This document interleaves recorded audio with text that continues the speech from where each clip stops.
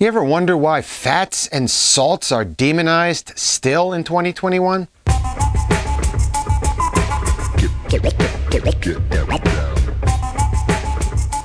What's happening? NJRoot22.com here with another low-carb, keto, carnivore chat, and today it's about fats and salts.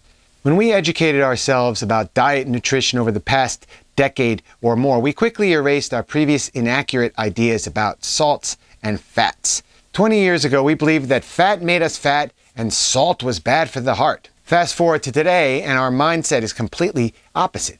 Fat should be the most consumed nutrient, and unprocessed salt is actually an essential electrolyte in your body. And don't forget, processed salt is the bad guy. You know, people don't really realize that there's the refined table salt and natural sea salt. It's a huge difference.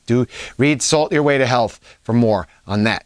But this stigma associated with fats and salts is still as strong as ever. People in our circles say things like, "This is bad, this is greasy and salty," despite our continual attempts to educate them on the misinformation of decades past. It's like the lie that stays with humanity regardless of the new information out there. It's like cognitive dissonance, and it's so strong to prevent the change in mindset for everyone. But that's a story for another day. People will still fight tooth and nail to have their sweets because they deserve them. Isn't that odd? It's a losing battle, that's for sure. We will be there for anyone, regardless of how late to the party they are, and we will welcome them with open arms. It's never too late to wake up.